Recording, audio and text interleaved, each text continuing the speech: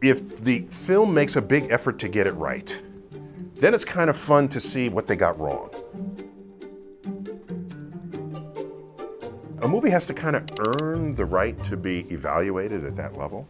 And for me, that's the highest compliment I can give a film, where I have to look really hard to see where you might have gotten some of the science wrong. As of this moment, I haven't seen Ridley Scott's The Martian yet, but it's definitely on my calendar. The author of the book, Andy Weir, I know he's a trained engineer, and we actually interviewed him for StarTalk. It was fun hearing him talk about how much of his own knowledge of general science he wanted to infuse into the problem-solving elements of the film.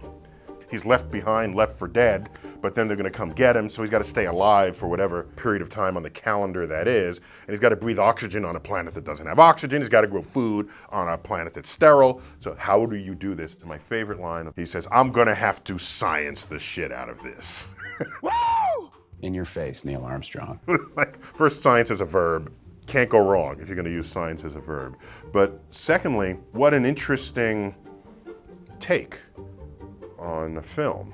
Survival is not just, let me just try to live until someone gets me. It's, let me invoke clever scientific solutions and engineering solutions to the problems that lay before me.